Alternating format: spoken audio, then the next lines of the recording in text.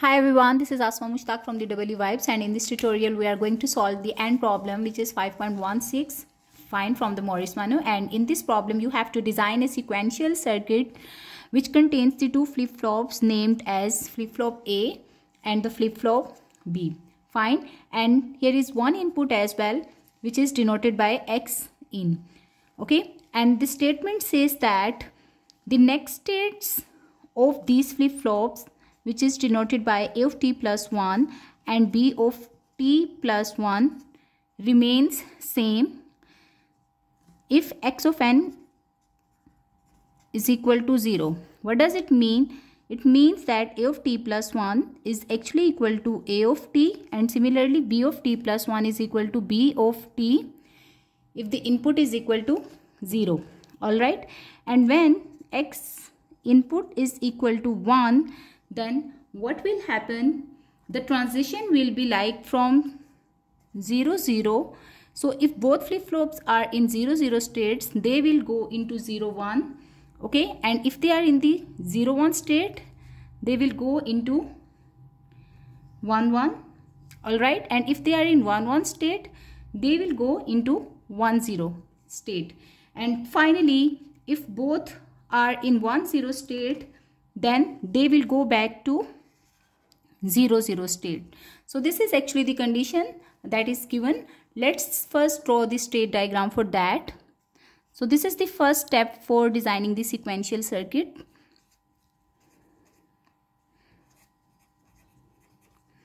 Alright, and for designing or drawing the state diagram, we know that two flip-flops are present. So two states either can be 0 0, 0 1, 1 0, and 1 1, and then 1 0.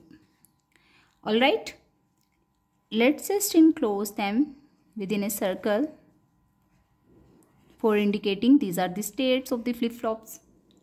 Fine.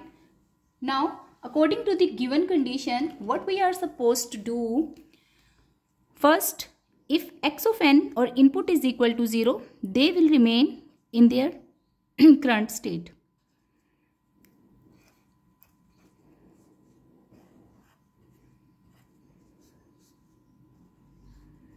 So when input is equal to 0, then their state doesn't change.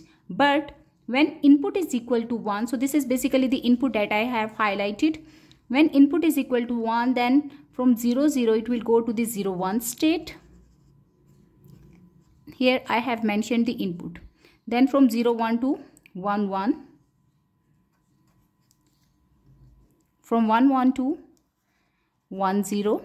And finally from 1 0 to 0 0. So this is the state diagram that I have drawn over here. The next step is to construct the state table. The state table is always drawn by writing the current states of the flip-flops. So here two flip-flops are present. That's why their current state will be denoted by A of t and B of t. While here is the input xn. The next states are A of t plus 1 and B of t plus 1. Let's just fill this table now. First we will write the 3-bit binary combination because these are the input sides. So 0 0 0, 0 0 1. So here I have completed the 3-bit binary combination merely fine. Now let's apply the given condition. When input is equal to 0, all the next states will be equal to their previous states. Fine. So this is basically the 0 input, and for that whatever the previous state is, I will just copy paste it. So it's 0 1, so I will write it 0 1. Then similarly it becomes 1 0. Then I will have 1 1. Alright, now let's apply the second condition, according to which when input is equal to 1, so here we are having input is equal to 1, and what will happen if the current state is 0 0, it will go to the 0 1 state. Since it's the input 1 0 0, so it will go into the 0 1 state. From 0 1 to we will go to 1 1 state, and then from 1 1 to sorry 1 0 to we will go to 0 0 state, and for the 1 1, when input is equal to 1, we will go to 1 0 state. So this is basically the construction of the state table. Fine. After writing down the state table, the next step is to construct or develop the flip-flop equations or the state equations. So we will treat this state as the first output function and this state as the second output function, and we will develop or use the K-map for developing the equations for these flip-flops. So here I will use a 3 variable K-map, fine, and the minterm M1, 3, 5 and 7. Sorry, 8 of t plus 1 is right over here, and we have to place these minterms in this map. So for 0 1 1, for 0 and then 1 1, we will have minterm equal to 1. Then for 1 0 0 1 0 0, and similarly for 1 1 0 1 1 0, and the last minterm is 1 1 1. All right, and let's just combine these minterms, and hence we will get the equation a of t plus 1 is equal to, first I will write this minterm which is equal to bx, because both variables are equal to 1, plus then a as it is equal to 1, and which variable is not changing? It's x. So I will write it as ax complement. Similarly for the b, we will place the minterms according to their values. Fine.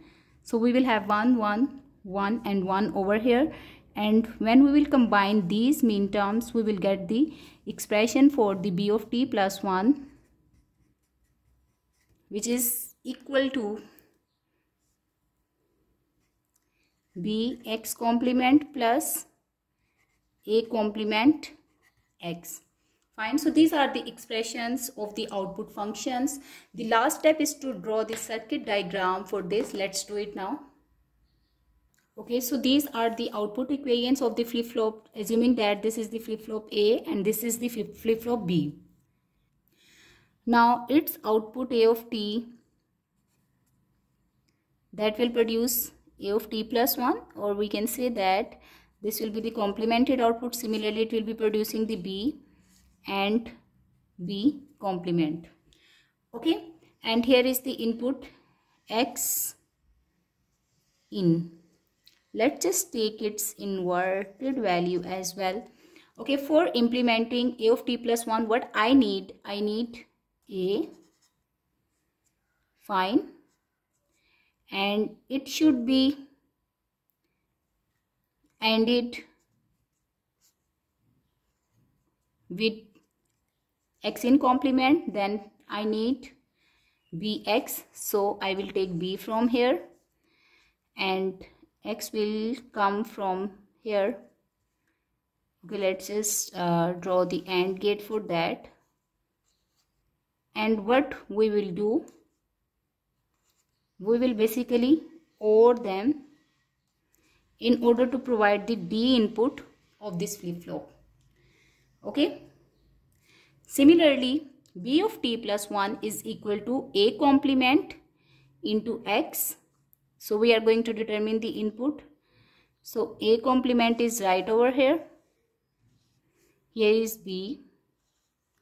What we will do, basically we will AND them. Then Bx complement. So this is basically B input, and here I need x complement, which is the inverted value of x. So I will bring it down. Fine. And again we will AND these two terms, OR these two terms. OR gate will be used, which will be connected with the D input of this flip-flop. So this is the final circuit diagram for that. Thank you for watching.